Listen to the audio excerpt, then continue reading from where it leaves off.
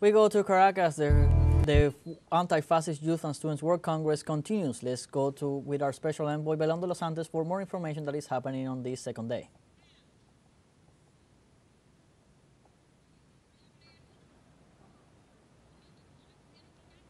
Hello, studios. How are you? Exactly. We're here in Caracas for the second day of the Youth Anti-Fascist Congress that is underway here in Venezuela. We were saying yesterday that 70 countries sent delegations to this Congress.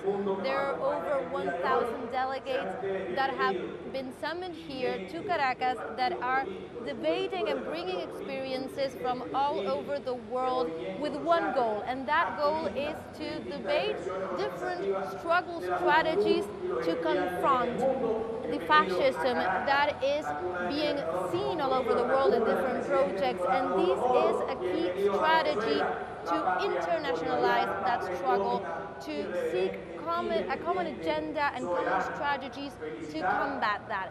So that is the process that is being here today. The second day is being inaugurated as we speak, with different speeches and the first panel table that is being listened to by all the delegates. And in that context, we are here speaking to one of the members of this delegation to come from the United States. We are talking about Yhamir Chabur. He is a U.S. activist and media analyst and also part of the Venezuelan Solidarity Network. So thank you, Yhamir, for joining us this day here at the Congress. And please, let's start by talking a little bit about this Congress that is happening here in Caracas. What were your ideas and your just view of the first day? How did you experience the day yesterday, and your first impressions about the discussions that are being underway here?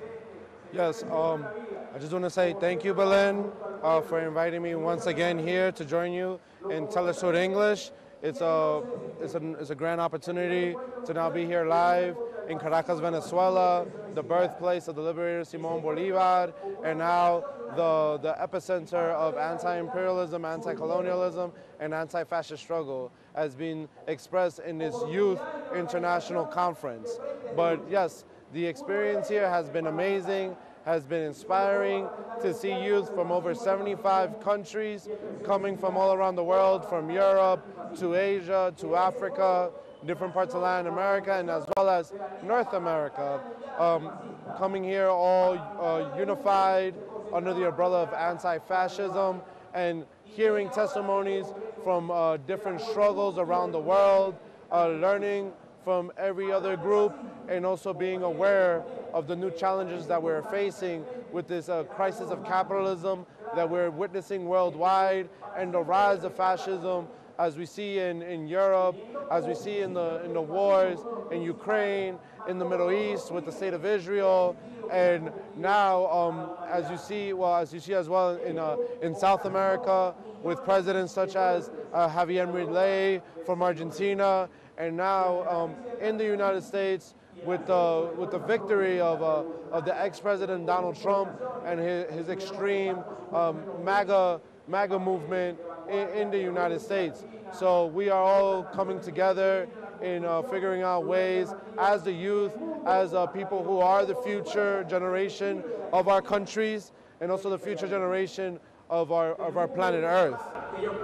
Exactly, and Yhamir, I would like to point out to something that you were just saying. So the United States has had an election process and it's entering a new period political-wise, and with the new presidency of Donald Trump that will begin this January. So that is a new context for the state and also a new context for the world and also for the movements within the United States.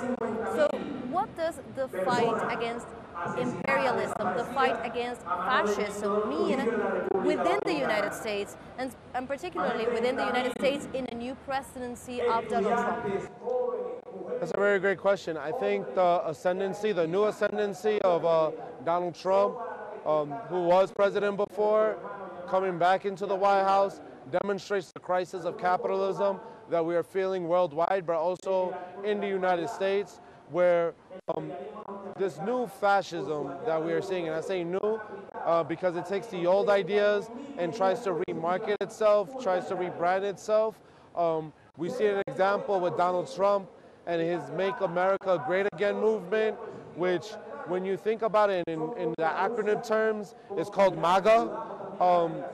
When you think about it, he talks about this time when the United States was grand, but when you think about it, what does he talk about? What specific time period was America ever great for vulnerable communities, whether that's African American or Native American, indigenous people, or as well as migrant communities or LGBTQ communities.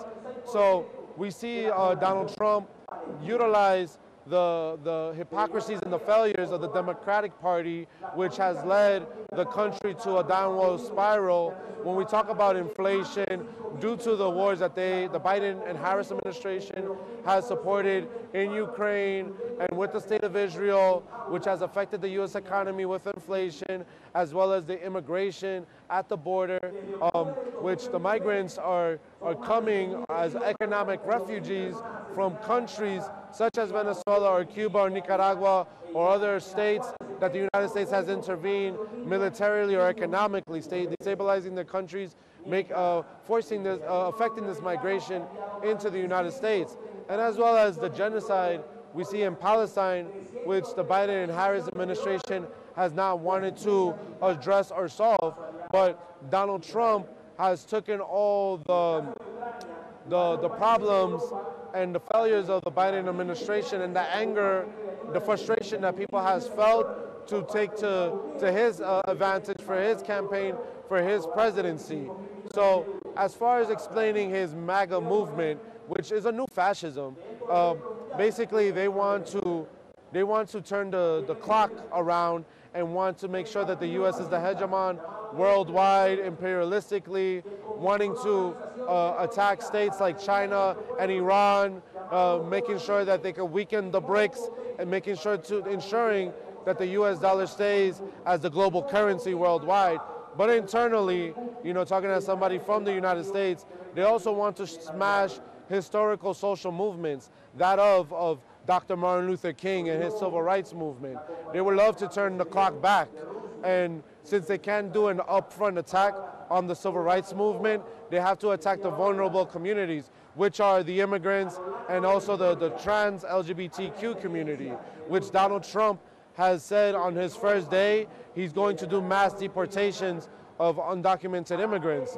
And we in the United States, the people that stand for justice, the people that stand for equality, we will not allow that, and we have to follow in the footsteps of leaders like Dr. Martin Luther King and Malcolm X.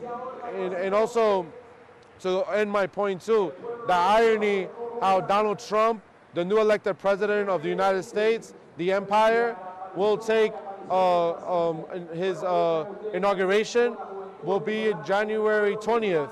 That's the same day as Dr. Martin Luther King Day, what we celebrate in the United States. So we are planning as the social movements throughout the United States to mobilize in Washington, D.C. on the 20th to demonstrate opposition against Donald Trump and his new administration, his new right-wing administration, and also to defend that golden legacy of Dr. Martin Luther King. We will definitely be closely following what will be happening in the United States and the possibility that the social movements will be able to organize and mobilize in the face of this new period term in office of Donald Trump. Thank you, Yhamir, for joining us in teleSUR English. And that was Yhamir Chabur, an activist, also media analyst from the United States. And this is just one more testimony of the kind of debates that are going on in this Congress. Let's recall we are at the Youth Anti-Fascist Congress in Caracas. Over 70 countries, over 75 countries have sent their delegations here. And these are the kind of debates that are going on. What is the current global scenario? What are the challenges that the peoples of the world are facing? But also, what are the opportunities for international solidarity? What are the opportunities for organization in the face of these challenges? and of this global structure to think about and to plan and to build a new world order. That is what is being debated here, and it's being debated by none other than the young generations on all of these countries, a huge part of the global south, but also of Western powers and Western economies whose organizations and whose activists are also here trying to build a better world. So we will continue to bring all the information from what's happening here in Caracas throughout the day. Now we go back to you, Luis. Thank you, Belén, for the latest information. We'll stay in touch for upcoming news briefs to continue knowing everything that is happening on this Anti-Fascist International Congress of the Youth and Students. Stay tuned with teleSUR English for more updates.